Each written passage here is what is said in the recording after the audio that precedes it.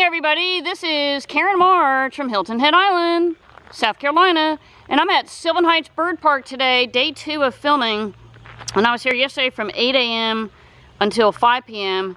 and I've got a lot of aviaries I still have to film, and I encourage everybody to come in. This is a fantastic world-class area with walk-in aviaries, and if you look in the background, I believe these are crepe myrtles up high with the pink, and all the aviaries have beautiful vegetation so the birds feel at home.